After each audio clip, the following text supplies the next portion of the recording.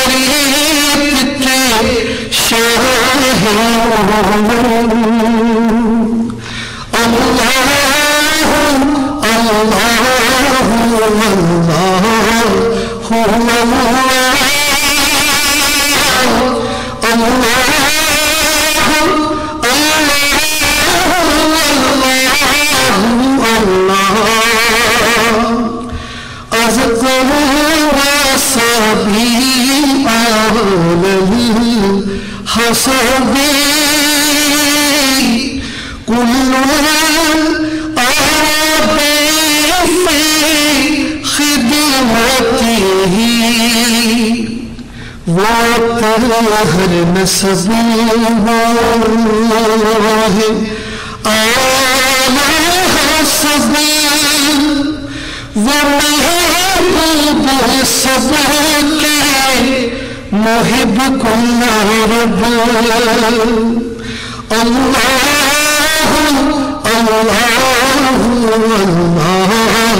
هو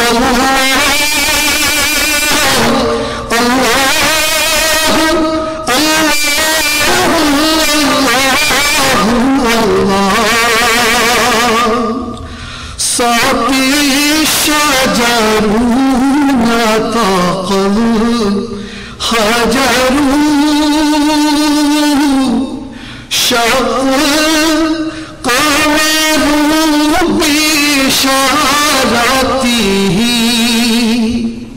شجر الدور بولتا ہے حجر اشارت کر دی ہو شق القمر فوسیلتنا هو سیدنا فليس لنا بإجابته وہ صبر کا وسیلہ ہے آقا میرے جاہ میرے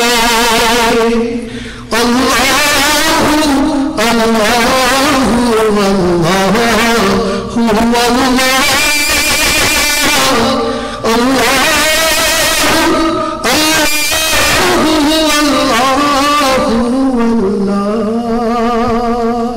اللہ سبحان اللہ سبحان اللہ ماشاء اللہ ایاز بھائی ماشاء اللہ آپ نے ہمیشہ کی طرح آج بھی بڑا اچھا کلام اور آپ نے ترجمہ بھی ماشاء اللہ اچھا طریقے سے پڑھا اور عربی تو ماشاء اللہ کیا کہنے. محمد علی بھائی آپ سے میں گزارش کروں گا کہ اگر آپ تھوڑا سا ہمیں یہاں پہ ہیوسٹن کے جو پروٹیسٹ ہوا ہے کل اور اس کی کچھ آپ کے پاس انفارمیشن ہو تاکہ ہم ہمارے ناظرین سے آپ شیئر کریں کہ اس حوالے سے اور میرے سننے میں آیا میں نے دیکھا بھی وہاں پہ کافی ماشاءاللہ جیسے ایاز بھائی نے کہا کہ سب لوگ ایک پرچم تلے اکٹھے ہوئے تھے اور اہل سنت والجماعت اور ہمارے شیعہ سارے ذاکرین اور مولانا حضرات سب لوگوں نے وہاں پہ اسپیچز بھی دی اور اچھے طریقے سے ایک پروگرام جو ہے وہ ہوا. آپ کے پاس اس پہ جیسے ایاز بھائی نے بھی شروع میں کہا کہ کہتے ہیں کہ کبھی کبھی کسی بری چیز میں بھی کوئی اچھی چیز نکل کے سامنے آ جاتی ہے. یعنی جو گستاخی اس شخص نے کی اس میں ایک پہلو ایک بات جو ایاز بھائی نے کہا اس کو میں تھوڑا سا آگے بڑھاؤں کہ انہوں نے جیسے کہا کہ ایک موقع ملا ہم سب مسلمانوں کے لیے جتنے بھی مکتب فکر سے تعلق رکھتے ہیں کہ اگر ہم سب اس بات پہ یقین کر لیں کہ ایک کتاب ایک رسول اور ایک زیادہ تر جو چیزیں ہیں مسلمانوں آپس میں جو ہیں وہ ایک ہی مطلب نماز روزہ حج زکات اور ایک ہی اللہ اور ایک ہی نبی کے ماننے والے ہیں بس راستے جدا جدا ہیں پارے معاملے سب میں بے شک اللہ تعالیٰ کی طرف بے شک رسول اللہ ہے بے شک اور رسول اللہ صلی اللہ علیہ وسلم کی جو ذات گرامی ہے وہ رحمت للعالمین ہے.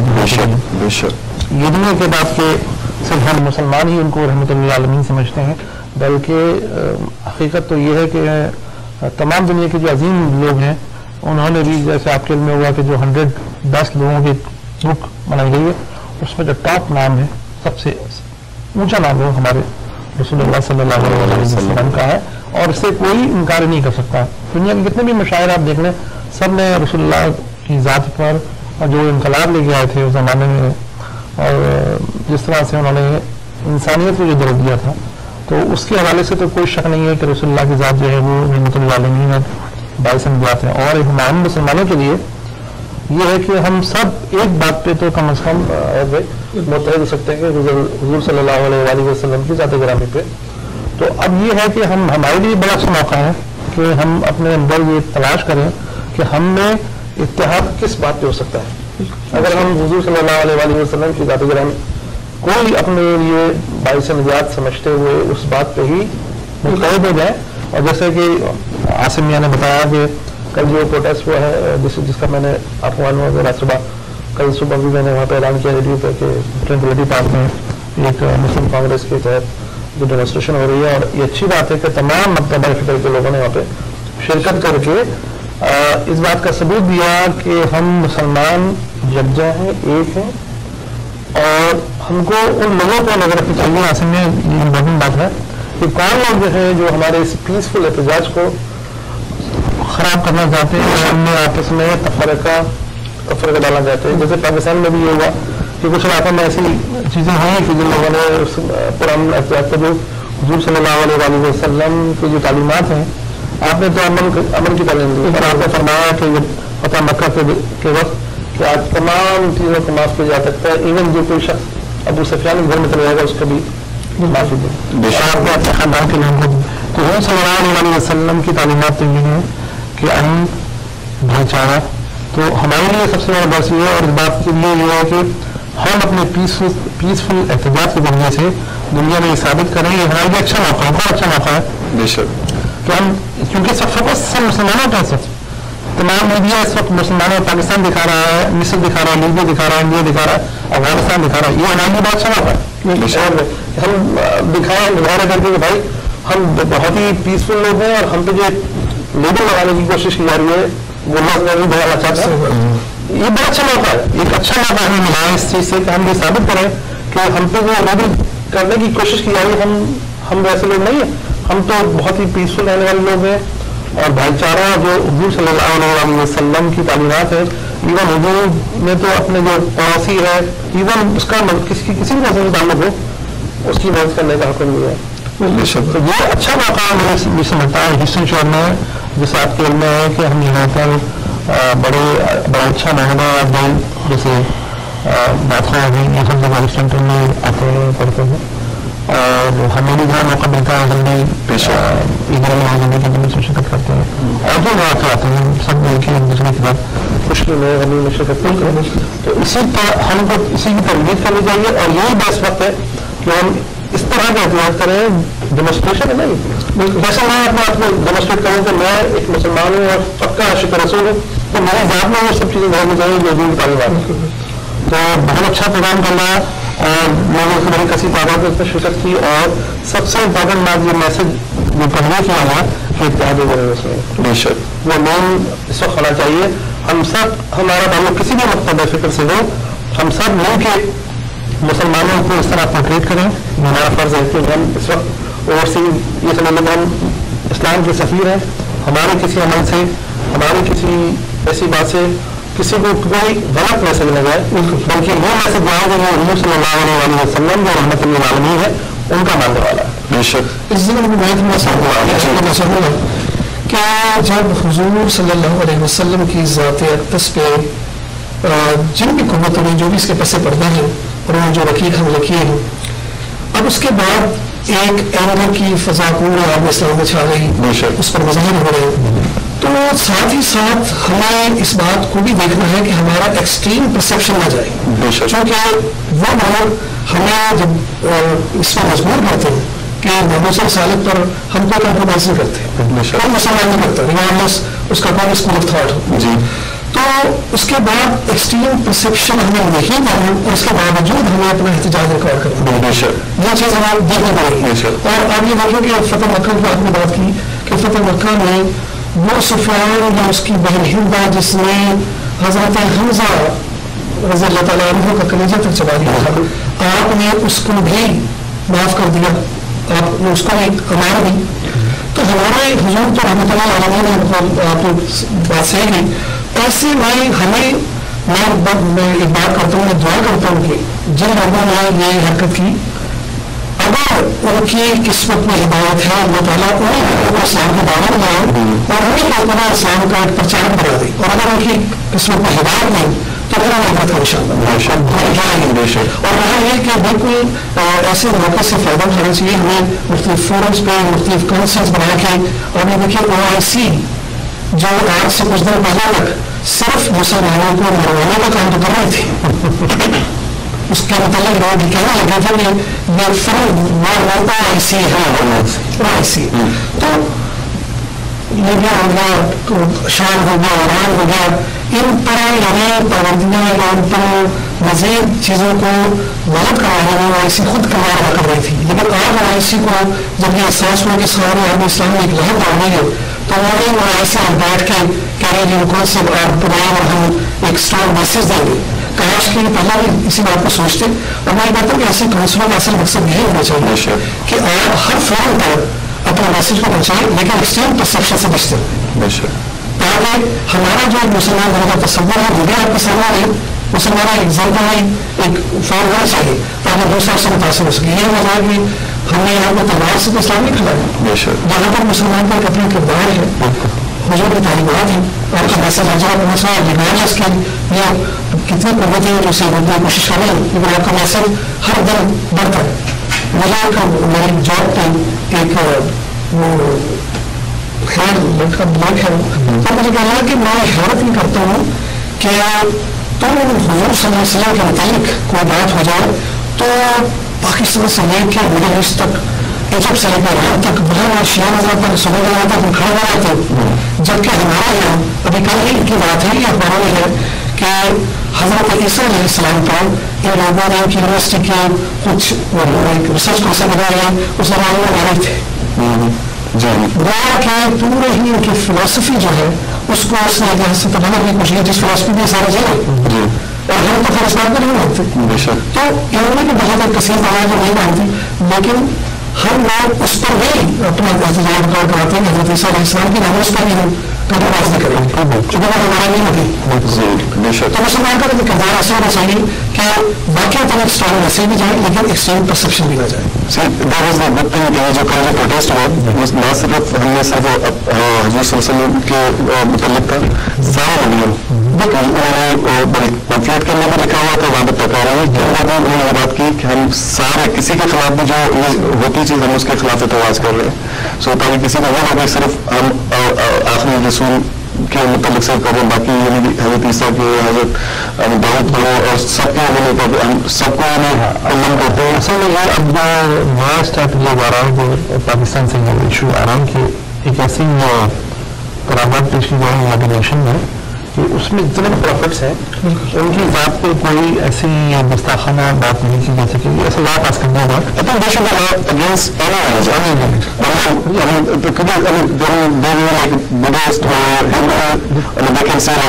ہمارا وہ رسول ہے کہ فریڈم ان کے نکاب جو ہمارا اسلام تو بالکل اسلام تو بولتے ہیں کسی کے جھوٹے خدا کو اب جھوٹا نہ کہو تاکہ ہم پلٹ کے وہ آپ کے سچا یہ ہے کہ کسی کے جھوٹے خدا کو برا مت کرو ورنہ پلٹ کے تمہارے سچے خدا کو۔ ابھی بڑی مزے کی ایک بات میرے ذہن میں آ گئی تو میں نے اسی دفعہ میں ذہن سے بات بن گیا، وہ یہ تھی کہ آج تک میں نے دیکھا کسی بدھسٹ کے خلاف یا کسی ہندوازم کے خلاف کسی نے کوئی بات کی ہے، کوئی مووی بنائی آپ اگر ایکچولی آپ کے ذہن میں میں تھوڑا سا بات ہے یہ میرے سامنے کو بتائیں آل کائنڈ آف ریلیجن کے خلاف چیزیں وہ لوگ اس چیز کو اتنا وہ نہیں لیتے، لیکن سیریس نہیں لیتے۔ کرسچینٹی کے خلاف جانے دیکھیں لیکن اصل اتنے پیار کے ساتھ نہیں ہے۔ اصل میں اس سلسلے میں بات کروں کہ کالج لائف میں ایک چیز پڑھتا تھا کہ پورس ایک گزرا ہے، اس کا جب مقابلہ ہوا اپنے مخالف سے سکندر سے تو مقابلے کے دوران اس نے ہاتھی متعارف کرائے تھے، آگ وغیرہ لگا کے کہ تیروں میں آگ لگا کے اسے بھیجنا ہے، تو وہ جب اس نے لگایا تو پورس کے ہاتھی اسے خود ہی اس کے لشکر کو کچلتے چلے گئے۔ اب بات یہ ہے کہ باقی جو اسکول آف تھاٹ ہیں بدقسمتی سے خود کرسچینٹی ان کے یہاں تو ایک پرسپشن ہے ڈیمنشی، وہ ایک گرل فرینڈ بھی کریٹ کر دی، ٹھیک ہے، اور اس پر وہ یعنی حضرت جیسس کا کیا، حضرت معاذ اللہ حضرت مریم علیہ السلام کرتے ہیں، ان کی تقسیم کرتے ہیں، تو یہ تو پورس کے وہ ہاتھی بن چکے ہیں جو اپنے لشکر کو روڑتا چلا جاتا ہے. بحمداللہ ہمارے ہاں اپنے نبی کی ناموس کا کوئی کمپرومائز نہیں. بے شک. ٹھیک ہے, کوئی ہمیں اس سے غرض نہیں کہ کوئی اس کو کرتا ہے یا نہیں, لیکن ہمیں صرف جو جس چیز کا اظہار کرنا اور خیال رکھنا ہے وہ یہ کہ ہمارے ہاتھوں یہ جو جتنی بھی پس پردہ قوتیں ہیں ان کی اصل خواہش یہ ہے کہ ہمیں بالکل ایکسٹریم ورژن شو کر دیا جائے کہ مسلمان جو ہیں یوں انہوں نے کرا تھا ویسے لے جائے کہ مسلمان جو ہے وہ تو ایک معصوم بن چکے ہیں عالم اسلام دنیا کے لیے, چونکہ بڑا ایکسٹریم ہے, یہ اس سے سوچتے ہیں یہ کر دیتے. اس پرسیپشن کو بھی ختم کرنا ہے, ساتھ ہی ساتھ ہمیں ان کی ناموس کا لحاظ رکھتے ہوئے, حضور صلی اللہ علیہ وسلم کی ادب کا لحاظ رکھتے ہوئے اپنا احتجاج کو بھرپور طریقے سے ریکارڈ کروانا. بے شک. تو اسی حساب وڈ ریکویسٹ, اس سے پہلے میں ریکویسٹ کروں آپ سے کہ آپ ایک ہم منقوط پڑھ کے سنائیں. ایک اناؤنسمنٹ ہے, کل مسجد النور کے اندر ایک اسی حوالے سے ایک پروگرام ہو رہا ہے جو کہ پروٹیسٹ ریکارڈ کروانے جا رہے ہیں. آپ تمام مومنین سے گزارش ہے, مسجد النور ہیوسٹن کے اندر 5 بجے سنڈے کے روز ایک پروگرام کا انعقاد کیا گیا جو کہ عشق رسول اکرم صلی اللہ علیہ وسلم کے حوالے سے کیا جا رہا ہے, اور آپ سب لوگوں سے گزارش ہے کہ اس میں ضرور شرکت کریں. چاہے تو انہوں نے لوکل میڈیا کو بھی انویٹیشن دیا ہوا ہے, سو آپ وہاں پہ آ کے اپنا جو بھی میسج ہے پروٹیسٹ ہے اس کو ریکارڈ کرائیں. آپ لوگوں سے بھرپور گزارش ہے. تو آپ سے میں گزارش کروں گا کہ آپ ہمیں ایک منقوط پڑھ کے سنائیں, اور اس کے بعد سیم کنٹرول روم سے ریکویسٹ کروں گا کہ وی کین کال مولانا علی رضا رضوی صاحب ان UK. He will be waiting for our call. Then after that we will take him inshallah on air. ولایت کے ناظرین کے لیے بھی اور آپ کو بھی بتانا چاہوں گا کہ محمد جانتے ہیں کہ میری شاعری جو ہے جو بھی میرے اپنے والد سے یعنی وہ جنز میرے اندر والد سے ہے, تو میری ہمیشہ خواہش یہ رہی ہے کہ مسلمانوں کے جو 2 بڑے میجر اسکول آف تھاٹ ہیں ان کے درمیان محبت اور محبت کو فروغ دیا جائے. چنانچہ میں ہر وہ کوشش کرتا ہوں جہاں پر دونوں کی قوتیں بڑھیں, اور ہمیں اب چونکہ موقع ملا ہوا ہے تو مجھے لگتا ہے اس فضا میں پڑھنا اور زیادہ اچھا ہے. حدیث قصہ آپ کے یہاں ہے جی, ہمارا جو سے حدیث رضا کے نام سے یاد کیا, بخاری میں اس کا تذکرہ ہے, اور تمام معاش وہی الفاظ ہیں, سلائٹ سی ویریشن ہے جہاں یہ کہا جاتا ہے کہ اللہ نے جنگل سے کہا کہ 4 پہلے کے ساتھ گواہ بنا لیں, وہاں ہمارا آتا ہے کہ نبی پاک نے کہا اللہ گواہ ہے یہ بھی مجھے لیں, یہ بھی پرسن پاک. تو لیکن میں اس کو ضرور میں نبی کا لفظ اللہ کا لفظ نہیں ہوتا ہے. نبی تو میں نے اسے ویسے ہی رکھا کہ اللہ نے جبریل سے کہا. تو میں وہی واضح کر ایک بات حدیث قصہ میں کچھ یہ ہے کہ حضرت جب یہ 5 تن جمع ہو گئے کسی قصہ کے نیچے, تو جبریل نے پوچھا یا اللہ یہ کون ہے, تو اللہ نے فرمایا خود فاطمہ, یعنی پنجتن کا تعارف وہاں پہ ہوا کہ یہ فاطمہ ہے, ان کے والد ہیں, ان کے شوہر ہیں اور یہ بیٹے ہیں. تو میں ریپیٹیشن ہوگا, لیکن یہ جبرائیل علیہ السلام نے پوچھا اور جبرائیل نے خواہش کی کہ اگر شامل ہوگا تو اللہ نے منع نہیں کیا, کہا جاؤ اور تشریف. اچھا دوسری بات اس میں مانا آ گیا تو اللہ عاصم نے اجازت دیا تو چھوٹا موٹ جاہل سے انسان ہم نے ڈاکٹر سے سنا کہ حضرت ام سلمہ تشریف لائیں. بالکل یہ واقعہ ہے تو بخاری میں کہا آپ نے فرمایا حضرت ام سلمہ نے کیا میں آ سکتی ہوں, تو آپ نے فرمایا ہاں تم خیر پہ ہو لیکن تم یہ تخصیص کے ساتھ جی. تو کہنے کا مقصد یہ ہے کہ جو مطلب میں تو یہ سمجھتا ہوں کہ سب کو پہنچنا تو ہماری سب کوشش ہے کہ قربت اللہ ہوگا, چاہے پنجتن کے تو فیض ہے, سب کے راستے ایک ہی ہیں. تو اس میں یہ ہے کہ بس صرف یہ ہے کہ ہلکا سا تھوڑا سا وہ ہے, لیکن اس بات کو کسی اس کا بلکہ جتنا ہو سکے ہم آپس میں اتحاد اور جو مشترکہ چیزیں ہیں ان میں, اور یہی ہمارے نجات کر دیا ہو. بالکل بالکل بالکل. اگر میں مرکز سے بنا میں نعت میں نے فرمائش کی تھی وہ پڑھ کے اس کی بات کرتا ہوں. اچھا نعت جو ہے ابھی بھائی نے کل سنی میں ریڈیو میں پڑھی تھی, تو وہ عشق رسول کے سلسلے میں ایک کسی نے نعت پڑھی, تو میں جاب پہ جا رہا تھا, میرا بھی دل پڑھا تھا, تو اس میں نے تصورات سے کام لیا ہے کہ کاش اگر میں اس دور میں ہوتا تو کیا ہوتا. وہ اب نعت کیا آپ کہہ رہے تو پہلے نعت میں اس کے بعد میں حدیث قصہ کی طرف جاؤں گا.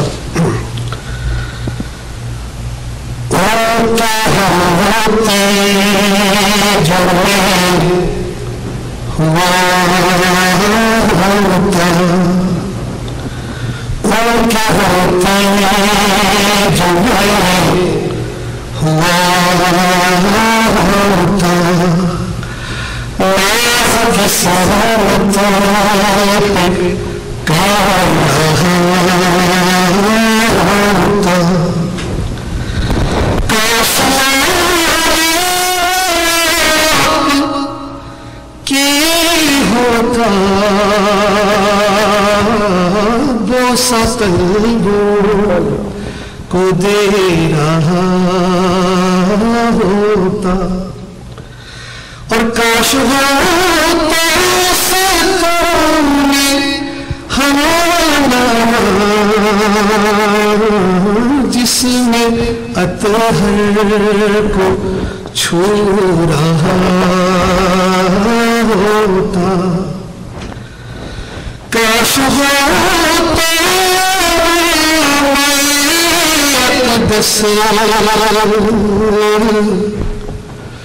उनके गहरे सूर में चूमता होता उनके गहरे सूर में चूमता होता और बातें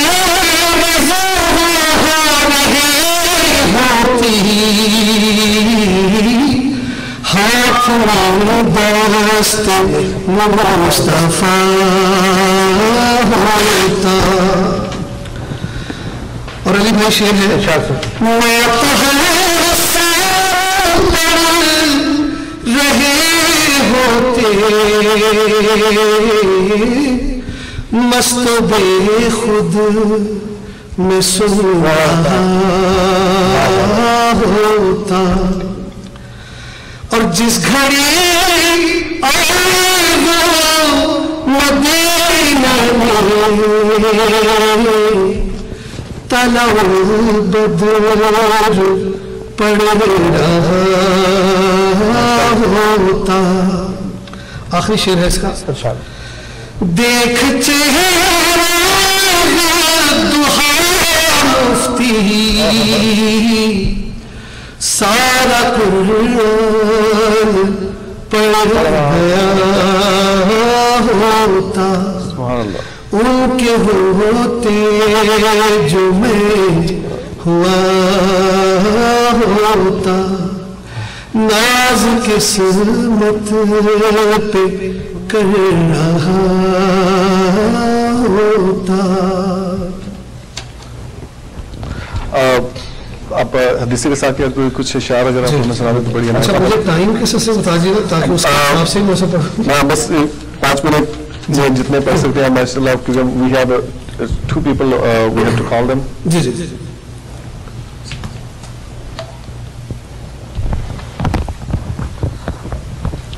माशाल्लाह।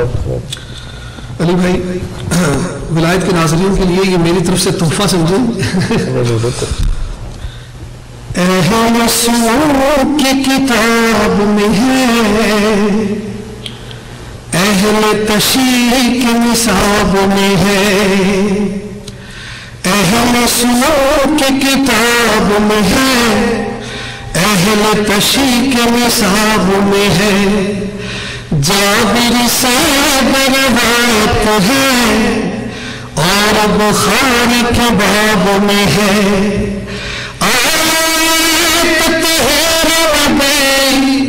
जिक्र करे रब्बे कौन अल्लाह मोहम्मद अली फातिमा हसन हुसैन अल्लाह मोहम्मद अली फातिमा हसन हुसैन दोस्तों तुम्हें याद रखो बाबा खुदा उनको समझो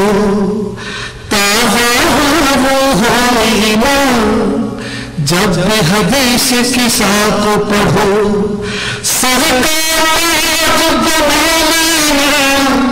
अली मोहम्मद के नामे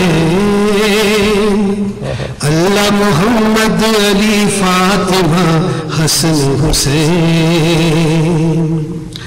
ایک دن گھر میں آئے رسول فرماتی ہے زہرا بطول بول طبیعت ہے بوجھل لاردہ کی جائے سنبھل دیکھ کے حالت دکھیے ہوئی الحسنین. اللہ محمد علی فاطمہ حسن حسین. اللہ محمد علی فاطمہ حسن حسین. کہنے لگے والد سے بتوں حال ہے کیا اللہ کے رسول اور ہے کہ ساتھی بولا نبی بیٹھو پاس ہے جان رسول. دیکھ کے تو بولتے ہیں آنکھوں کو ٹھنڈک دل کو چین. اللہ محمد علی فاطمہ حسن حسین. پھر بولے بیٹے سے نبی اب ہے طبیعت کچھ سنبھلی کدھر سلام جان رسول کدھر ہے پانے مان والی. دیکھو جب دیکھو جب دل میرا رہتا ہے بیچے. اللہ محمد علی فاطمہ حسن حسین. کچھ ہی لمحوں بعد ہوئی آمد اکثر محمد کی بولا حسن لگتی ہے گھر میں خوشبو نارا کی. بولا یہ سچ ہے میرے نورے. اللہ محمد علی فاطمہ حسن حسین. کیا حسن نے پھر کلام نہ مانگیجے میرا سلام تحت کسا جا جاؤں ملا سکون گوارا. بولا حسن ترس رہے تھے تم کو اللہ محمد علی فاطمہ حسن حسین. پھر آئی شہ صبر و رضا تھی ان کی بھی یہی استدا اذن مجھے بھی مل جائے نہ بھی آؤں زیر کے ساتھ. بولا حسین سے آ جاؤ میرے دل کے چین. اللہ محمد علی فاطمہ حسن حسین. بول علی گھر آتے ہی گھر میں مہک ہے مصطفی آقا کی جو اجازت ہو تحت کسا جائے علی. بول میں علی تو ہے ملائکوں اللہ محمد علی فاطمہ حسن حسین. پھر بولی مکائرم آپ کا ساتھ رہے ہر دم اذن کی طالب ہے زہرا تاکہ چھولے نوری قدم. زیر قسم بیٹے بولے نبی میری نورے. اللہ محمد علی فاطمہ حسن حسین. جبرائیل سے بولا خدا بنو گے اہل کسا کے گواہ جا کے سب سے کہہ دو تم سے دور ہے جس سزا ان کے خود تیرا رب کون قال محمد علی فاطمہ حسن حسین. ایک حدیث ہے جو متفق علیہ ہے. قال نبی سے ثابت ہے علی کی دید عبادت ہے. کہتے ہیں کہ حضرت ابوبکر صدیق بیٹھے تھے, حضرت عائشہ نے پوچھا کہ آپ مسلسل علی کی جانب کیوں دیکھ رہے ہیں؟ آپ نے فرمایا تم نے نہیں سنا, نبی نے کہا ہے کہ علی کی طرف دیکھنا عبادت ہے. قال نبی سے ثابت ہے علی کی دید عبادت ہے, ذکر حسن عبادت ہے, ذکر بطول عبادت ہے, ذکر حسن کرم ہے, گویا ذکر شہ ثقلین. اللہ محمد علی فاطمہ حسن حسین. مکتب پیش خدمت ہے. سین کو بھی یاد رہے, شین کو بھی یاد رہے, قرآن صدا باد رہے, اہل کسا کا ساتھ رہے, مفتی فرماتے کب تک برس کی رحمت کی اللہ محمد علی فاطمہ حسن حسین. اللہ محمد علی فاطمہ حسن حسین. سبحان اللہ سبحان اللہ سبحان اللہ. ریاض بھائی بہت بہت شکریہ آپ کا, ابھی ہم ایک تشریف لائے اور اپنے نعت اور منقبت پڑھ کے سنائی ہمیں, اور ہمارا دل تو کر رہا تھا کہ آپ سے بہت ساری منقبتیں اور سنیں, مگر ٹائم کے دامن میں بالکل گنجائش نہیں. بہت نوازش آپ سے کہ آپ نے مجھے دوبارہ بلایا, اور آپ کی توسط سے میں سارے ولایت کے ناظرین کا بھی شکریہ ادا کروں گا, اور آپ کی ساری کمیونٹی کے افراد کا بھی, کہ آپ نے مجھے بھی یہاں کچھ کہنے کا موقع ملا اور دیا. اور محبت کا یہ جو پیغام ہمارے دلوں میں حضور صلی اللہ علیہ وسلم کی محبت ہے, اس کے لیے کوئی جگہ تخصیص نہیں ہے. ہر جگہ حضور کا نام لیا جا سکتا ہے, ہر جگہ درود پاک پڑھا جا سکتا ہے. تو میری دعا ہے کہ اللہ تعالیٰ ہمیں ہمیشہ حق کہنے اور سننے کی توفیق عطا فرمائے, اور اسی طرح حضور صلی اللہ علیہ وسلم کی محفلیں ہم آباد کرتے رہیں, اہل بیت کی محافل اسی طرح آباد ہوتی رہیں سدا قیامت تک, اور انشاءاللہ ہوگی. اور جب بھی موقع ملا بس سب چشمہ حاضر. Thank you very much. ناظرین اسی کے ساتھ ہم آپ کو لیے چلتے ہیں واشنگٹن کے اندر. ہمارے مولانا حجت الاسلام سید ظہیر الحسن نقوی صاحب وہاں پہ موجود ہیں, اور ہمیں وہاں کی اپڈیٹ مہیا کریں گے. تو آئیے آپ ان سے بات کرواتے ہیں. I think the line got just dropped. Can you please read out? So, just in a minute or so, we will have Zahir Hassan Naqvi Sahab on the line, and آج کے protest کے حوالے سے ہمیں جو تفصیلات مہیا کریں گے. I think he was holding and the line just got dropped. So, control room, please call him back again. تو ماشاءاللہ آپ نے حدیثے کے ساتھ سنی ایک ڈفرینٹ انداز میں, اور میرا خیال ہے کہ انہوں نے حقرات اس کا سمجھ ترجمہ تھا بے شک حدیثے کے ساتھ. اور دیکھیں آپ جو ہمارے عقائد میں جو باتیں ہیں وہ اچھی بات ہے کہ وہاں سے وہ پوری ہو رہی ہیں, کہ ایسا نہیں ہے کہ ہم کہتے ہیں کہ حضرت علی کو کی طرف دیکھنا اور ان کا ذکر کرنا عبادت ہے. بے شک جو اللہ سبق میں بھی معلوم ہے کہ حضرت علی کے چہرے پہ نظر کرنا بے شک بے شک ان کے چہرے پہ نظر کر لی, عبادت کر لی, وہ سچے محبت ہے. تو وہ یہاں پہ بھی ان کے خدمات میں شامل ہے. اب مسئلہ صرف یہ ہے کہ کچھ لوگ ان چیزوں کو چھپانا چاہ رہے ہیں, یعنی شان عبادت کو وہ اس طرح سے کر کے اور مسلمانوں میں آپس میں انتشار پیدا کرنے کے لیے اس قسم کی باتیں کرتے ہیں تاکہ مسلمان بیمار ہوں, اور بیمار ہونے کے بعد یہ افراتفری کا شکار ہوتا ہے. مقصد یہ سارا جو پروسیس رکھا اس میں یہ سب باتیں شامل ہیں کہ اہل بیت اطہار, اور وہ جو اہل بیت اطہار کی شان میں جو احادیث ہیں, جو قرآن آیات ہیں, ان کو چھپایا ہوا ہے, ان سے کبھی وہ ضعیف حدیث ہیں. بعض لوگ بات کہتے ہیں کہ وہ ہمیشہ کے ساتھ ضعیف حدیث ہے. تو مقصد یہ ہے کہ ہم کو آج ان چیزوں کو ایکسرسائز کرنا چاہیے.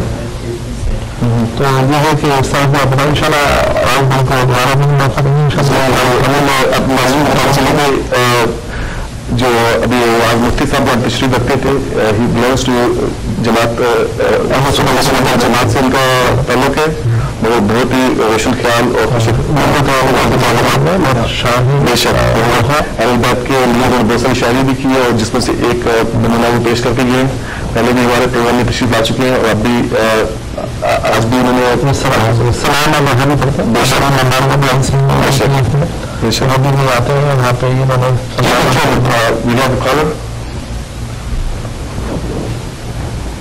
Okay, we are still trying to contact Maulana Ali Saab. I think he was traveling in Europe, تو ان کی سگنل شاید ڈراپ ہو رہے ہیں وہاں پہ. تو as soon as we get contact with them, انشاءاللہ ہم ان سے بات چیت کریں گے اور وہ ہمیں یورپ کے حالات سے آگاہ کریں گے کہ وہاں پہ کیا حالات چل رہے ہیں شیعوں کے حوالے سے, پاکستان میں شیعہ کلنگ کے حوالے سے, اور جو پروٹیسٹ ابھی اس اینٹی اسلام مووی کے حوالے سے کہ وہاں پہ کچھ پروٹیسٹ انہوں نے ارینج کروائے تھے.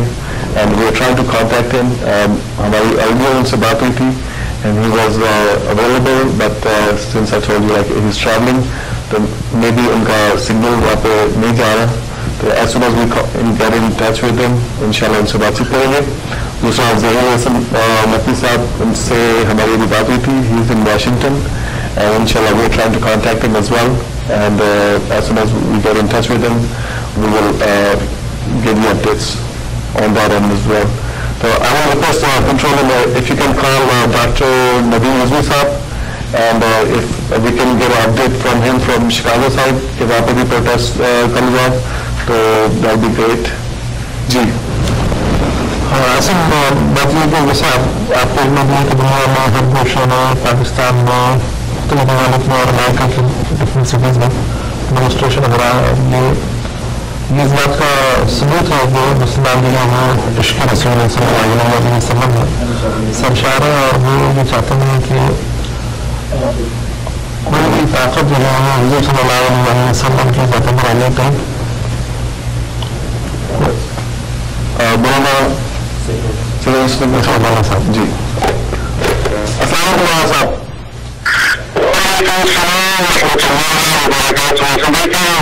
بس ٹھیک ٹھاک. سوری مولانا صاحب, آپ ہولڈ پہ تھے مگر یہاں پہ ہمارے پاس ایک ہمارے اہل سنت والجماعت کے مہمان تھے جو کہ ہمیں حدیث کے ساتھ اپنی شاعری کے اندر پڑھ کے سنا رہے تھے.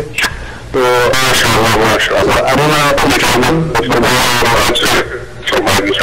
ماشاء اللہ ناظرین, آپ کو بتانا چلیں ہمارے ساتھ اس وقت فون لائن پہ موجود ہیں جناب حجت الاسلام مولانا ظہیر حسن نقوی صاحب, جو کہ اس وقت واشنگٹن کے اندر ہے.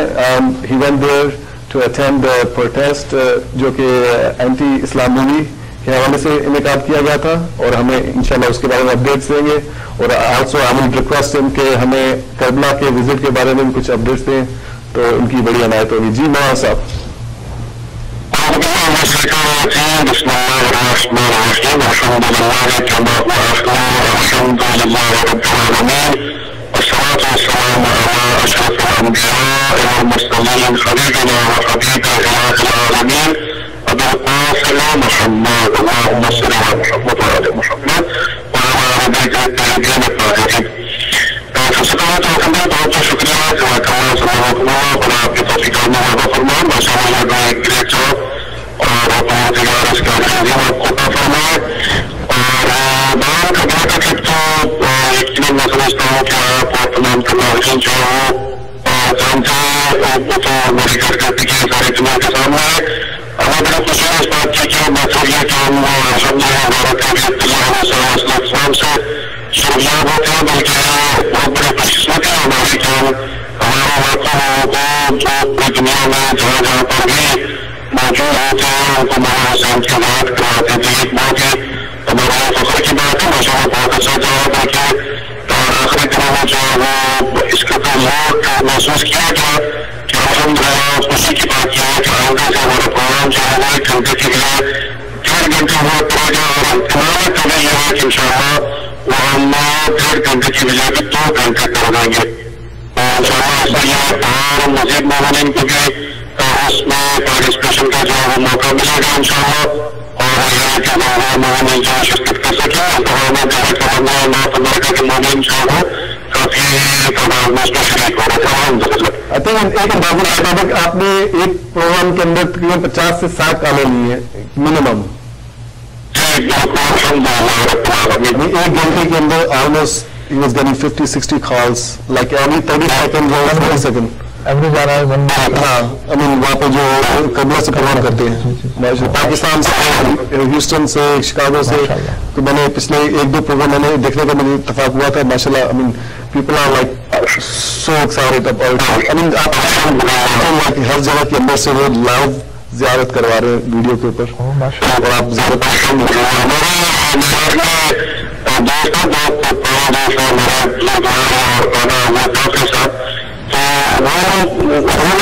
نوٹ کیا, اور مجھے جب انہوں نے کہا تو تھا میں ریئلائز تو مولانا یہ نہ صرف یہ کہ پوری دنیا سے پوچھو کو تراک سے کام آ رہی تھی, اس میں سے ایک اور بفر میں آئی تھی. جی تو اب یہ کہ وہ کنٹرول روم میں جو عراق سے کالیں آتی ہیں تو وہ ان کو نہیں لیتے اور ان کو منع کر دیتے, اس کے باوجود جو ہے مطلب اس نے بہت اصرار کیا. تو الحمدللہ مطلب یہ اپنی نوعیت کا ایک پہلا پروگرام جو اللہ سبحانہ و تعالیٰ نے توفیق عطا فرمائی, الحمدللہ میں سمجھتا ہوں کہ لطف الہی ہے. اور میں کیونکہ ہمیشہ یہ کہتا ہوں, اور یہاں پر ایک مرتبہ پھر مومنین سے بخصوص جو ہمارے ڈونرز ہیں میں ان کا شکریہ ادا کرنا چاہتا ہوں, ان کو مبارکباد دینا چاہتا ہوں کہ واقعی آپ دیکھیے کہ آپ کا اپنا ولایت ٹی وی جو کہ کم سورسز اور اب تک تمام ڈیٹا سیٹ تمام مشکلات کے باوجود اس لیول پر پہنچ گیا ہے کہ میں بڑے فخر کے ساتھ کہہ سکتا ہوں کہ یہ امتیاز اور یہ سعادت اور یہ خوش قسمتی اور یہ خوش بختی دنیا میں کسی اور کو حاصل نہیں ہے جو ولایت ٹی وی ہے اس سے اور ان کے ناظرین کو ہے. تو یہ واقعی جو ہے ایک لطف الہی ہے, اور میں سمجھتا ہوں کہ یہ بہرحال مومنین کی دعاؤں کا نتیجہ ہے, پروردگار نے یہ توفیق عنایت فرمائی ہے ہمیں. بے شک بے شک. صاحب آج کے پروٹیسٹ کے حوالے سے آپ ہمیں پلیز کچھ اپڈیٹس دیں کہ وہاں پہ کیسا رہا پروٹیسٹ, اور ابھی کس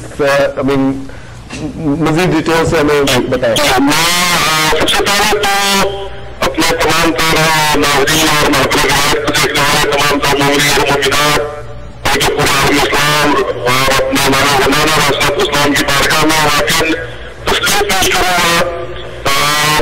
بعض اوقات یہ ہوتا ہے, اور یہ بھی مجھے جماعت اور اوقات میں سے ایک بات ہے کہ جس میں سمجھ نہیں آتی کہ انسان اپنی فیلنگس کو ایکسپریس کیسے کرے. میں کہہ سکتا ہوں بڑے وصول کے ساتھ کہ جیسے ہمارے حسین احمد اسلام کی شہادت کے بعد اتنا بڑا دکھ تھا کہ قیامت تک کے لیے انسان جو ہے اس پر جتنا کو ماتم کرتے ہیں, اسی شہادت دیکھا کہ پوری دنیا کے اندر ہر شخص جو ہے وہ اپنے حساب سے غم حسین اپنے علی کو مناتا ہے, اور اس کے باوجود بھی ہمیں احساس کرتا ہے کہ سب کا ماتم اور میرے ادا نہیں ہوا.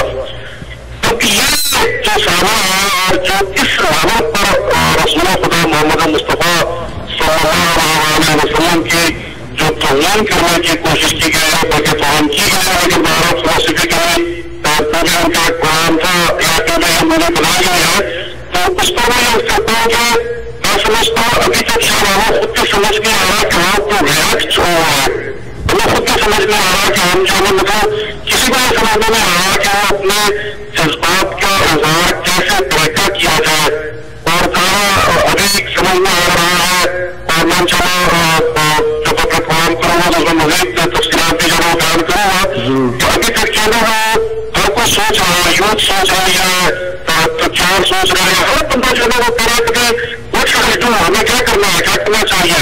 مولانا صاحب آپ کو انٹرویو کر رہا ہوں, ہمارے پاس 3 منٹ ہے, اذان بریک پہ ہمیں جانا ہوگا, تو پلیز اگر آپ 3 منٹ کے اندر کچھ ہمیں اپڈیٹس بتا دیں, because I just got a message from بہت اچھا پروگرام تھا ماشاء اللہ, کافی اچھا تھا. اس میں ہوتی گیا اس میں جو ہے ماشاء اللہ سنت کے لیے موجود تھی, اور ماشاء اللہ شکاگو سے, ہیوسٹن سے اور نیو یارک سے افغان پاکستانی ماشاء اللہ سب سے مل کر بیٹھا اس کے سامنے اچھا ہمارا کیا اس کو جو ہے تفصیلات میں پھر کبھی بات کروں گا. بہت بہت شکریہ آدم آپ کا سلامت ہوا, آپ روزے کے ساتھ جو نماز کی اور اذان کی پھینک لیجیے, ان شاء اللہ آپ پہاڑوں میں جہاں بھی یاد رکھیے آج ان شاء اللہ. تھینک یو ویری مچ مولانا صاحب. اللہ حافظ. ناظرین یہ تھے مولانا ظہیر حسن نقوی صاحب جنہوں نے ہمیں واشنگٹن سے جوائن کیا. He went there to attend the protest, and we'll be taking a short break for अजान. ईस्टर्न रीजन के अंदर अजान का टाइम होने जा रहा है, तो बिफोर द अजान यू वांट टू से something. I think we still have 1 minute or so. हाँ, जैसे मौलाना ने फरमाया कि जो वाशिंगटन में डेमोस्ट्रेशन हुआ उसमें जूश और अहले सुन्नत और पूरे अमेरिका से, ह्यूस्टन से, शिकागो से मुख्तलिफ लोग प्रोटेस्ट में पार्टिसिपेट किया. ये एक अच्छा साइन है कि लोग जो है वो मोटिवेट हो रहे हैं जी. और आइंदा किसी को ये हरकत करते वक्त थोड़ा सा सोचना पड़ेगा कि वो अगर ये काम होगा तो उसका रिएक्शन क्या हो सकता है. बेशक. और ये एक अच्छा मौका है मुसलमानों के लिए कि वो आपस में इत्तेहाद तंजीम पैदा करें और दूसरे जो रिलीजन है उनसे इंट्रैक्शन के बाद ऐसा लॉ पास करें. Okay. We have to go to the azan break, and inshallah we will be right back after the azan. Thank you very much.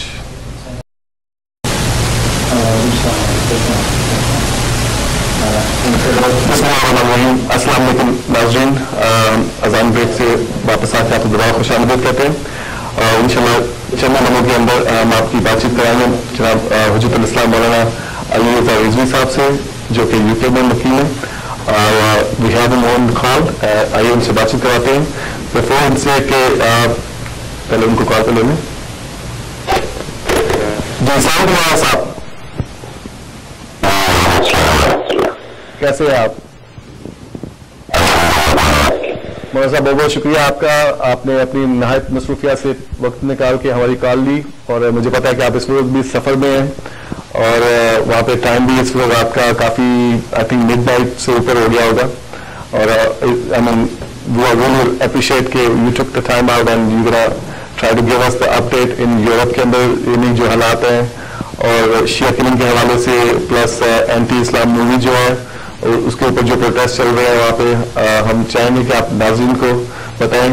इससे पहले कि नाज़रीन मौलाना साहब आपको सारे हालात से आगाही दें, मैं चाहूँगा कि आपको थोड़ी सी मौलाना साहब के हवाले से इंट्रोडक्शन पेश कर दूँ. मौलाना साहब जो कि इस वक्त यूके के में मुकीम हैं, ये लाहौर पाकिस्तान के अंदर पैदा हुए थे. उसके बाद बहुत अर्ली एज के अंदर इनकी पूरी फैमिली हिजरत करके यूके में आ गई. उसके बाद इन्होंने अपनी इस्लामी और दुनियावी तालीम यूके में हासिल की, और उसके बाद फिर बहुत अर्ली एज में I would say around 20 years old he went to Qom, Iran, and उन्होंने काफ़ी साल वहाँ पे तालीम हासिल की. उसके बाद वो वापस यूके में आए, और बल्कि I think if I am not wrong 30+ countries मौलाना साहब हैज विजिटेड, एंड उन्होंने दुनिया में लेक्चर्स दिए और बहुत सारी किताबें भी उन्होंने ट्रांसलेट की, जो अरबी से इंग्लिश के अंदर या उर्दू से इंग्लिश के अंदर. और इस वक्त नॉर्थ अमेरिका में भी अक्सर तशरीफ लाते रहते हैं, और वो I mean youth just love him, and I think everybody is like known him really well. Mohammad Ali Rizvi from UK, and जो हमारे साथ फोन ऑन पे इस वक्त मौजूद है और हमें आजकल के मौजूदा हालात से आगाही देंगे. और नाज़रीन आपको इससे साथ साथ यही बताना चलूँ कि मोहम्मद Ali Rizvi जब यूरोप के अंदर उर्मा कौंसिल है, if I'm not wrong, Mohammad साहब Asia उर्मा council the correct name is right? जी, उसके सदर भी हैं, और बड़ी ही लाइक यू नो इनकी कोशिशें जो I mean it's beyond the limits. Like you know आप किसी भी चैनल पे देखें, दो प्रोटेस्ट के हवाले से, शिया किलिंग के हवाले से, या एंटी इस्लाम किसी किस्म का प्रोटेस्ट हो, मौलाना साहब ने जिस तरह वहाँ पे उम्मा को इकट्ठा किया पूरे देश के अंदर, ये चीज़ खराज तहसीन के काबिल है. जी मौलाना साहब, हम आपसे गुजारिश करेंगे कि आप अपने कि आपको फिर ट्रैवल जारी रखना आगे जाने के लिए, तो प्लीज़ हमें हमारे मोमिन को, नाज़रीन को वहाँ की सूरत से बताएं, तो बड़ी इनायत होगी आपकी.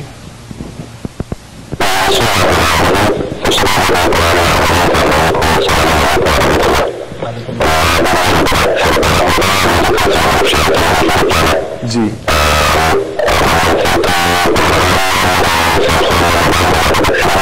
जी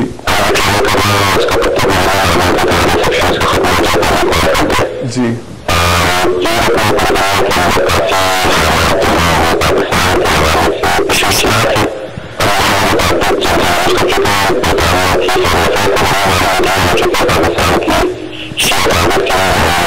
जी جی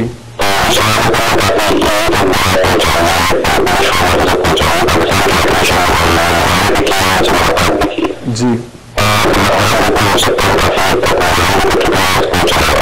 جی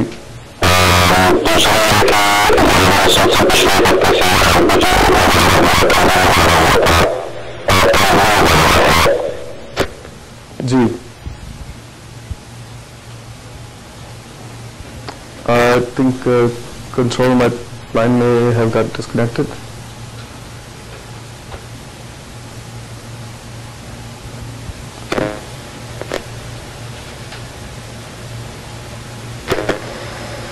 Hello? Okay, नाज़रीन, जैसा कि आपको हमने बताया था कि वो ट्रैवल कर रहे हैं, तो I would request control try to use line 1 to call out again. तो नाज़रीन, अभी दोबारा हम उनको कांटेक्ट करने की कोशिश करते हैं. ये थे मौलाना अली रिजवी साहब from UK. He was trying to give us updates from Europe side. तो I mean, mashallah, he's very young and he's doing great job in Europe.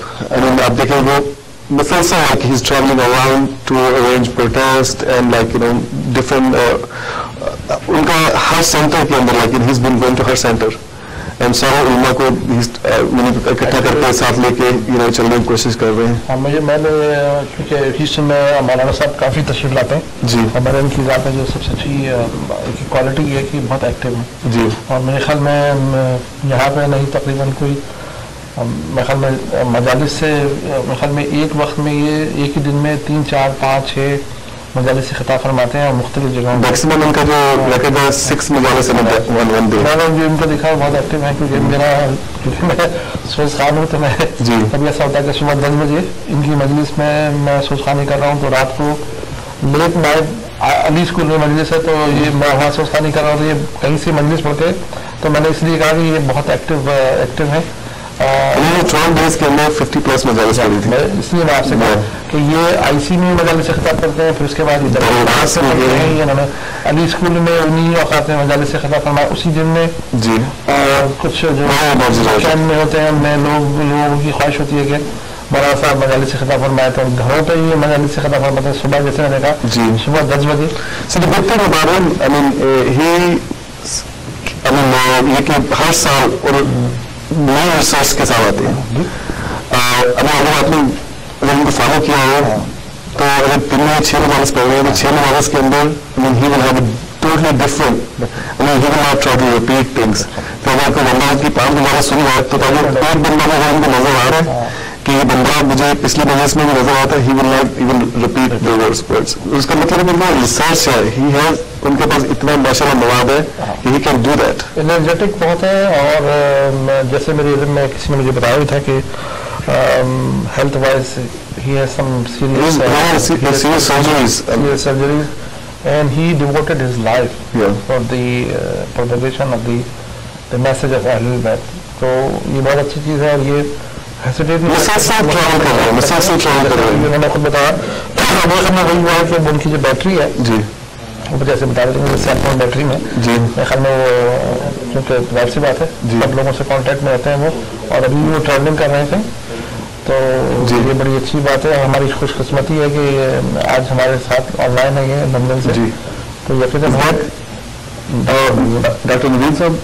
Okay, नाज़रीन, हम डॉक्टर नदीम साहब से बात करते हैं people and we will try मौलाना साहब again in a few minutes and अगर उनका सिग्नल बहाल हो जाता है तो then may be we will be able to talk to him again and in the mean time we will talk to doctor Nadeem Rizvi साहब जो कि आपको पता है कि उन्होंने एक पिटीशन फाइल की हुई है व्हाइट हाउस की वेबसाइट के ऊपर शिया किलिंग अगेंस्ट शिया किलिंग के हवाले से. आइए उनसे बात करते हैं. निसार साहब जी, शुक्र अल्लाह का. डॉक्टर साहब सॉरी आपको होल्ड करना पड़ा पहले. आई थिंक हादी भाई trying to call you but for some reason it was not getting through. तो आई विल रिक्वेस्ट यू कि अगर आप हमें करंट थोड़ी सी अपडेट्स दे दें कि व्हाट्स गोइंग ऑन पाकिस्तान की जो शिया किलिंग हो रही है, हमारे जो कोशिशें हैं यहाँ पे वो किस हद तक जारी हैं और उनको किस तरह हम मजीद बढ़ा सकते हैं. आपने माशाल्लाह अपनी मेहनत कर रहे हैं लोगों से अपने टीवी के जरिए कम से कम एहसास उठाने पा रहा है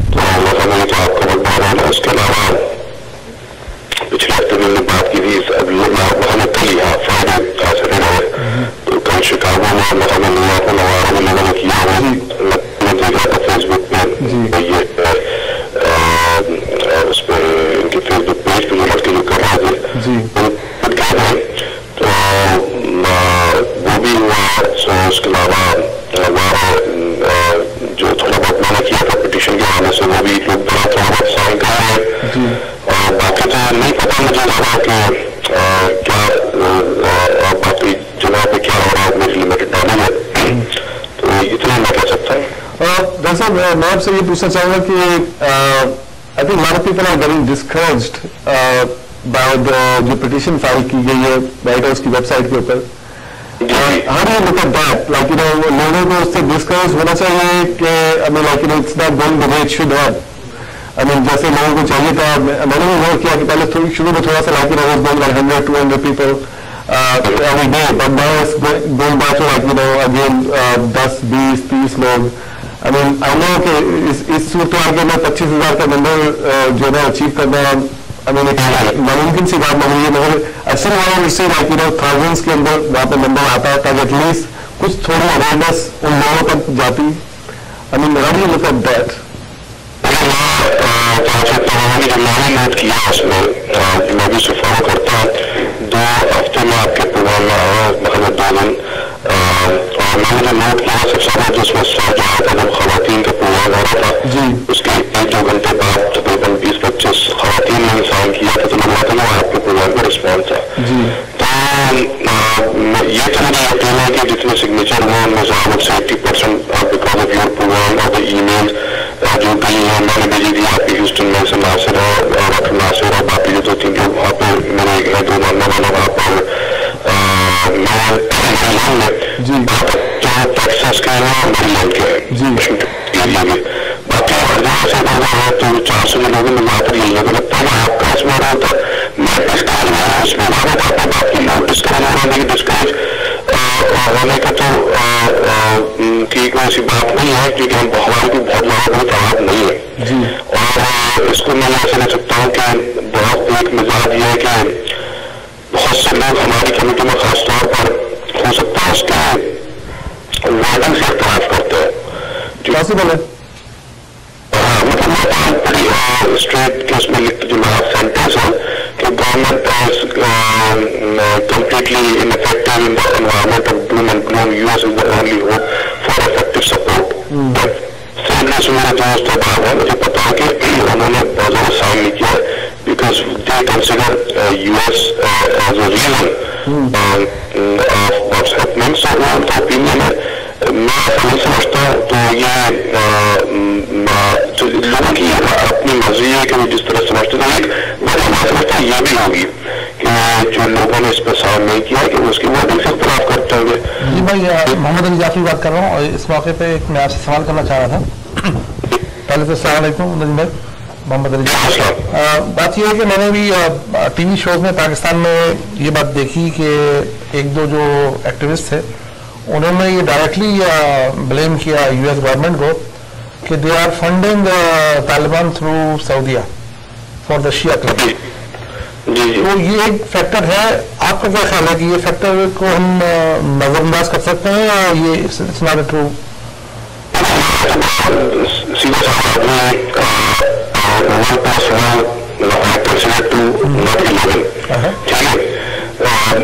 conspiracy theories, assumptions, ساری ہو سکتے ہیں. میں تو مانتا ہوں کہ میں اس ملک میں آتا ہوں اور میں اس ملک کا شہری ہوں, سٹیزن ہوں اور میرے کچھ رائٹس ہیں, ٹھیک ہے. تو اس میں یہ ہے کہ اس میں سے تو کوئی کیا کہتے ہیں جسے کہتے ہیں کہ دوہرا کہ امریکہ کا جو انٹرسٹ ہوتا ہے وہ اپنے انٹرسٹ کو ایکسرسائز کرتا ہے وہ اپنی آن دا ریسورسز, ٹھیک ہے. پاکستان میں اس کے اندر کا انٹرسٹ ہو گیا کس طرح سے کیا ہوتا ہے, ہو سکتا ہے بہت سی چیزیں جو انسان جو کہا ہو سکتا ہے اس میں حقیقت ہو, میں انکار نہیں کر رہا, لیکن میں بات کر رہا کہ جو ہمارے بس میں کیا اگر تصور کرنا ہے بھی تصور یہ کر لیتے ہیں کہ یہ جو بات صاحب نے کہی ہے ان کے پاس یقیناً کوئی ریزن ہوگا اور اس کا ویلڈ کوئی سپورٹ بھی پاورٹیز بھی ہوگی تو جی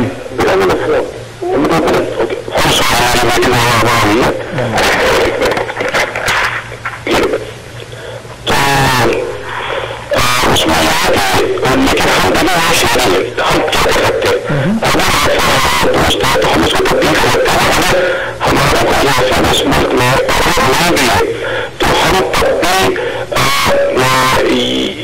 جو ہمارا ہو سکتا ہے کہ ہم یہاں کے اداروں کو یہاں کی انتظامیہ سے کہیں کہ اگر ایسا ہو تو ہمارا دیجیے تو ہم اس صورت میں بھی ہم یہاں کی حکومت کو اپروچ کر کر اس کو بے شک اختلاف کریں اور ان کا حق اختلاف کرنا، لیکن میں سمجھتا کہ اس ازمپشن پر یقین کی بنیاد پر ہم پوری کوشش کرنا بھی طے کر دیں. اچھی بات ہے، بے شک کنوینس کر سکتے ہیں اس سے بالکل. I think it's very hard approach.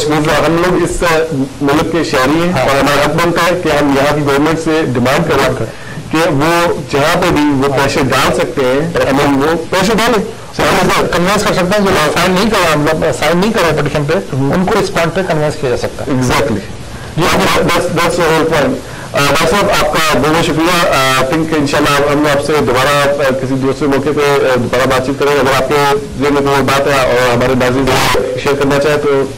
آپ نے مجھے اتنی عزت دی کہ آپ نے مجھے کال کیا. بس اپنا کام دعا کہ ان شاء اللہ دعا ہے کہ یہ سلسلہ رک جائے کس طریقے سے اور جو لوگ جہاں پاکستان سے بھی کام کریں اللہ کو اس سلسلے میں کامیاب کریں ان شاء اللہ. Thank you. Dr. Jones, request can you please call Mohammad Rizvi Sahab again and see if we can get through تاکہ ہم ان سے بقیہ جو انہوں نے شروع کی تھی بات چیت وہ مکمل کر سکیں.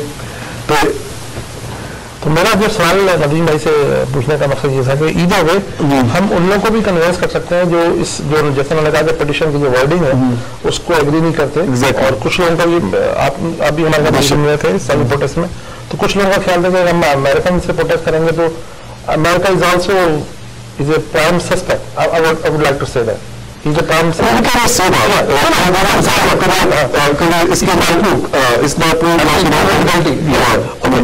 but either way if you sign the petition both sides it's good for them to you can sign the petition. That's why I asked Nadeem bhai then he gave the very good answer to that point and so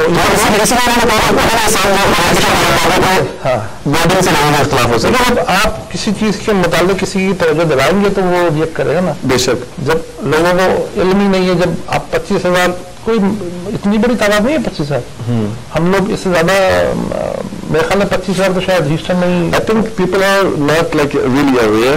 awareness نہیں ہے اور لوگ ابھی تک یہ نہیں سمجھ رہے کہ like it's not gonna do any thing اور اس کا فائدہ کیا ہوگا. نہیں اس میں یہ ہے کہ ہمارے یہاں بہت زیادہ میں جو سمجھتا ہوں وہ لوگوں میں مطلب لاپرواہی ہے. وہ اپنی چیزوں کے بارے میں بعض وقت جو ہوتے ہیں تھوڑے سی لے بیک ہم کہتے ہیں ریلیکس کیا کر رہے ہیں چلو ٹھیک ہے ہو رہا ہے چلو وہ لوگ کر رہے ہیں ہم کو کیا کرنے کی ضرورت ہے.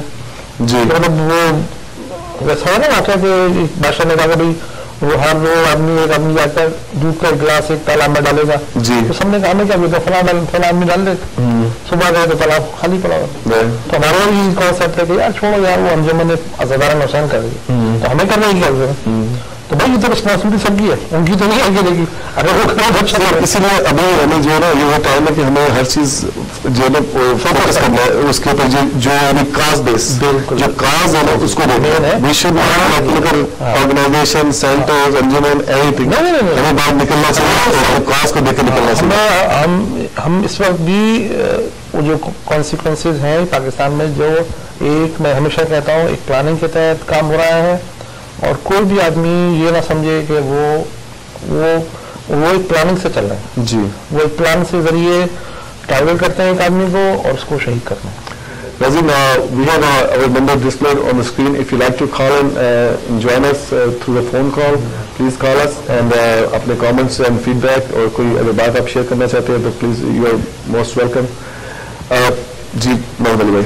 ہاں تو میں یہ کہہ رہا تھا کہ وہی مسئلہ ہے یہ لیٹ بیک ریلیکس جب ہم کب تک اس کو جاری رکھیں گے اس کو ہمیں چاہیے کہ اس کو کیونکہ ہمارے بھائی مطلب یہ ایک انسان کی شہادت یہ نہیں کہ ایک انسان کی شہادت وہ ایک پوری فیملی کی شہادت ہے. بے شک کہ اگر ایک انسان اگر وہاں شہید ہوا ہے تو یہ سوچیے اس کی پوری فیملی ہے اس کے بچے ہیں اس کے والدین ہیں اس کے بہن بھائی ہیں اور پاکستان میں آپ پتہ ایک آدمی جو ہوتا ہے وہ پوری فیملی کو سپورٹ کر رہا ہوتا ہے. بے شک بے شک. تو ایک تو یہ ہے کہ ہم اس کا پروٹیسٹ کریں اور دوسرا یہ ہے کہ جو شہدا ہیں ان کی دوسری طرح سے بھی سپورٹ کریں. جی فائنینشلی اور جو ٹراما کہتے ہیں یہاں تک ایک فیملی میں کوئی ایسا واقع ہو گیا تو جو ٹراما ہے اس سے بھی نکالنے کے لیے جو ممکن کوشش کی جا سکے شہدا کے گھر پہ جائیں ان سے ملاقات کریں उनको मैसेजेस करें।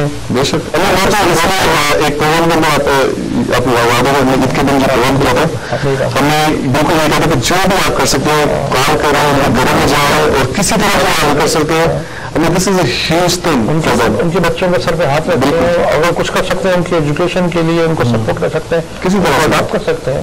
हमारे पास बहुत सारे वसाइल हैं, हर तरह का, हर फील्ड का हमारे पास लोग मौजूद हैं जो उनकी हेल्प कर सकते हैं। जी,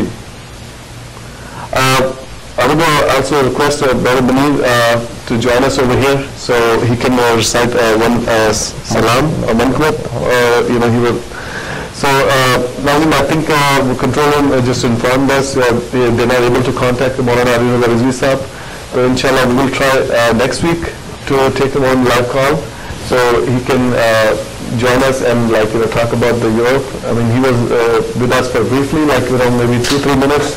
But line got disconnected, and I mean, it was so unfortunate that we couldn't talk to him longer than that. But inshallah, next week we will try contacting him again, and we will get more updates from him. I mean, he has आप लोग उनको देखते रहते हैं different channels के ऊपर।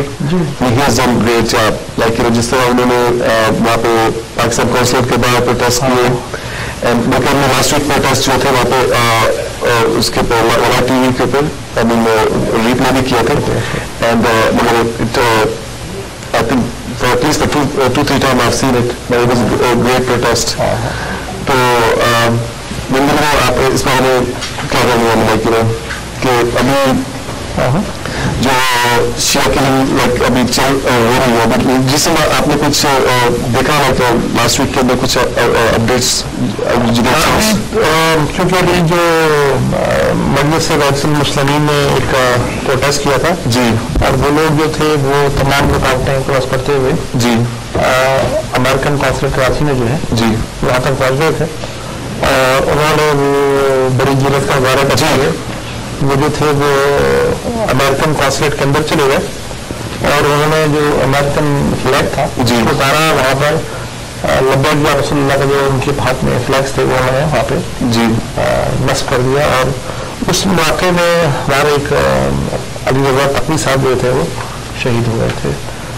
उसके अलावा तो अभी अब तक अभी ऐसी कोई रिपोर्ट नहीं है, क्योंकि इस वक्त जो वायलेंस है वो ये जो दूसरी तरह का जो मैं कहूँगा कि अभी सिपा साहबा ने जो है वो ज़्यादा गड़बड़ में चाहिए वहाँ पर जी। तो मैं हमेशा कहता हूँ कि 20 people are backed by somebody who is मुसलमान में इंतशार पैदा करता है, स्वभाव से बात है स्वभाव फुल था जो हम अभी देखें ना कि स्वभाव में क्या किया जी जी जो एंटी इस्लाम नहीं किया था उनका कितना रिलीज रहा उसके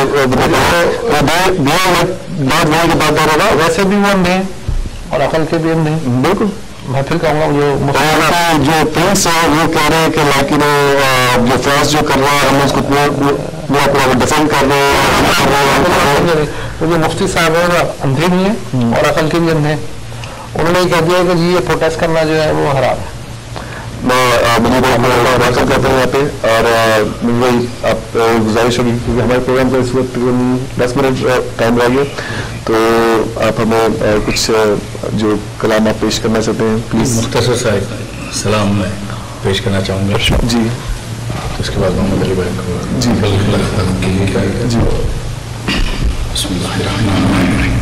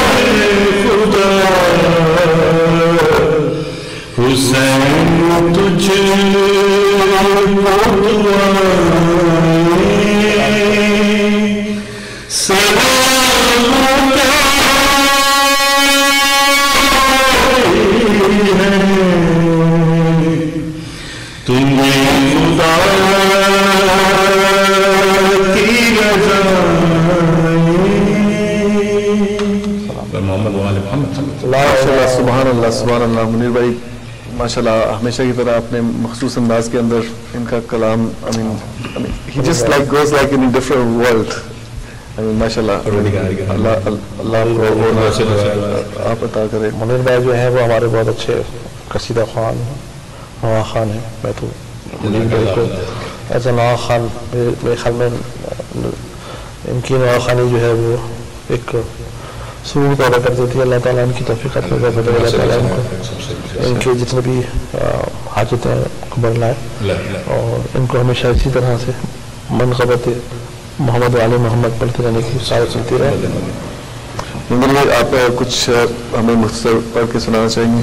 بس انہیں کی اس کو امام شاہ کے حوالے سے ایک قطع ہے وہ پیش کرتا ہوں. ہم کیا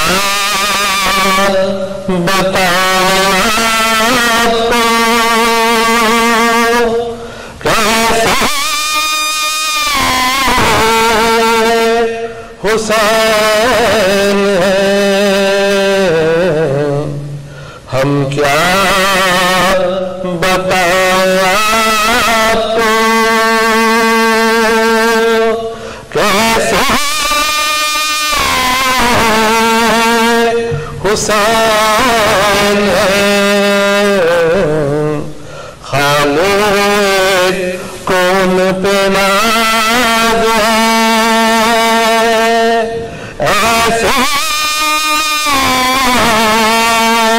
حسین حق رضا مدینہ پر گھر کو کیا مسار. حق رضا مدینہ پر گھر کو کیا مسار. دنیا میں جیسے حسین ہے ہم کیا بتایا تو. سبحان اللہ سبحان اللہ ماشاءاللہ. محمد بھائی آپ کا ماشاءاللہ ایک مخصوص انداز ہے اور ماشاءاللہ آپ ایک چیز جو ہے نا I think it's very hard کہ بندہ اپنے اسٹائل کو کیری کر کے چل سکے. جیسے منیر بھائی کا میں بھی کہہ رہا تھا اور آپ کا بھی لائک جھلک آنی چاہیے انسان کو. لائک ہر انسان کا ایک اپنا انداز ہوتا ہے اور I think this is very good thing کہ وہ کہتے ہیں نا جیسے کسی ریسٹورینٹ کا جب تک وہ ذائقہ سیم نہ ہو مزہ نہیں آتا. دوسری طرح میں اپنے مطلب میں جو اپنے لیے پسند کرتا ہوں وہ سوس خانی جی. اور مجھے اس میں جو اندر سے جو مجھے وہ اطمینان ملتا ہے نا وہ سوس خانی میں ملتا ہے جی. اور خاص طور پہ مرثیاں. مجھے مرثیہ پڑھنا میں مجھے بہت ہی اندر سے جو ہے میرے اندر وہ اور خاص طور سے جب میں مرثیہ پڑھ رہا ہوں اور اگر مومنین میرے قطاری ہو جائے تو میں سمجھتا ہوں میں نے وہ حق ادا کر دیا کہ مومنین کو گریہ ولائے اہل بیت اور جو مصائب آل محمد ہیں ان پہ گریہ کہ تو یہ گریہ ہے اس کا کوئی قیمت نہیں.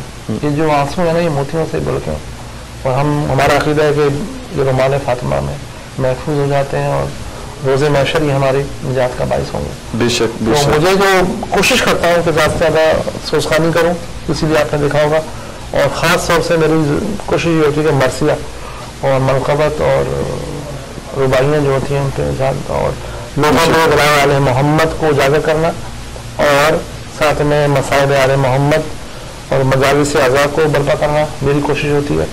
اور اس قسم میں کوئی تشخیص نہیں کرتا کہ ایک اور آپ کے ضمن کے اندر ایک اور چیز آتی ہے جو میڈیا کے حوالے سے، جو آپ جتنے بھی اداروں کے اندر پروگرام ہوتے رہتے ہیں آپ اس کو ہمیں کوشش کرتے ہیں ریڈیو پہ یا کسی بھی انداز سے جہاں پہ بھی آپ کی پہنچ ہوتی ہے آپ اس کو بڑھ چڑھ کے کرنے کی کوشش کرتے ہیں. کہیں پہ مجھے میری کسی صلاحیت سے یا میری کسی چیز سے غلام آل محمد یا مصائب آل محمد مجلس جلوس ماتم کوئی شخص یا کوئی بھی ادارہ کرے گا، یہ میرا فرض بنتا ہے کہ میں اس کو پروموٹ کروں.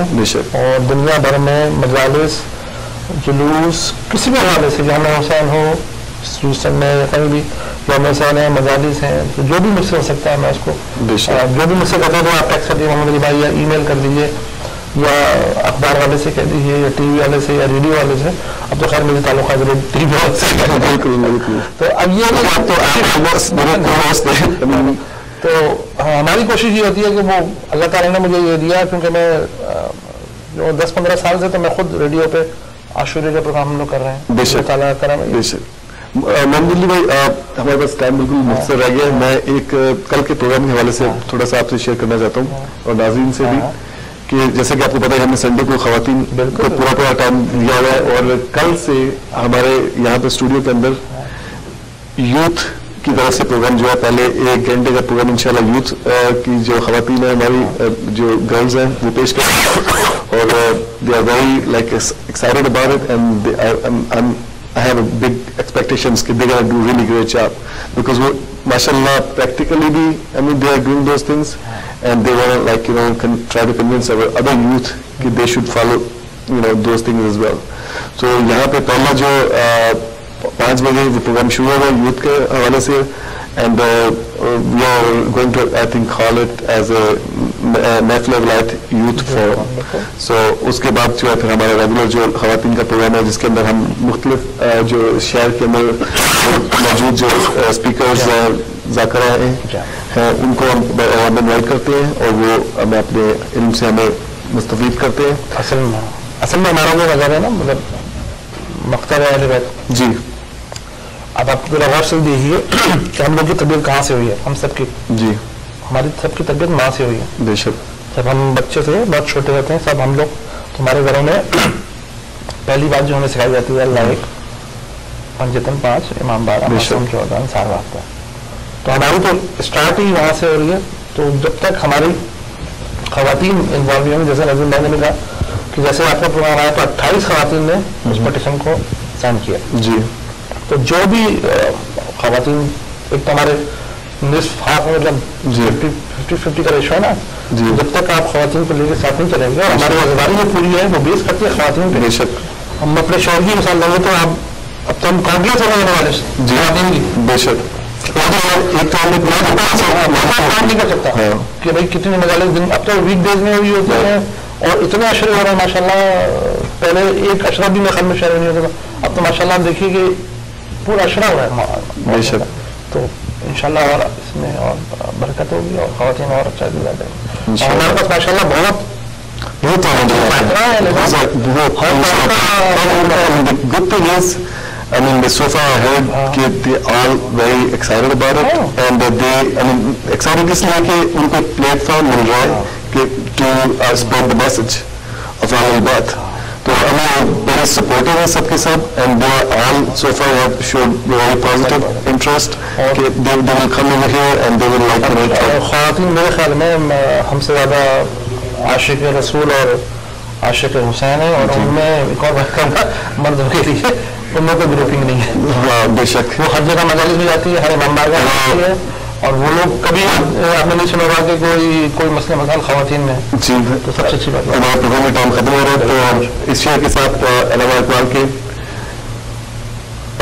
محمد سے وفا تو نے تو ہم تیرے ہیں کہ محمد سے وفا تو نے تو ہم تیرے ہیں یہ جہاں چیز ہے کیا لوح و قلم تیرے ہیں. تو باقی انشاءاللہ نیکسٹ ویک دوبارہ محفل ولایت میں آپ سے ملاقات ہوگی اور انشاءاللہ محمد علی جعفری صاحب بھی میرے ساتھ یہاں پہ موجود ہوں گے اور ہم کوشش کریں گے دوبارہ ہم مولانا سید علی رضوی صاحب سے یو کے دوبارہ کانٹیکٹ کرنے کی کوشش کریں. آج کچھ سگنل کی پرابلمس کی وجہ سے وی couldn't talk to him because he was traveling, but inshallah we will try to contact him next week. تو نیکسٹ ویک تک کے لیے جاؤ گے اور tomorrow please do not forget to watch محفل ولایت خواتین کا جو پروگرام بنا ہوتا ہے ہیوسٹن اسٹوڈیو سے. تو please do watch that and give us feed back and آپ نے کامنٹس دیکھ کے ہمیں اس سے ضرور مستفید کریں. کل تک کے لیے جاؤ انشاءاللہ. ہم لوگ پرسوں خواتین کا پروگرام کم ہوگا. تو نیکسٹ ویک تک کے لیے آسم نقوی کو جاؤ گے. اللہ حافظ.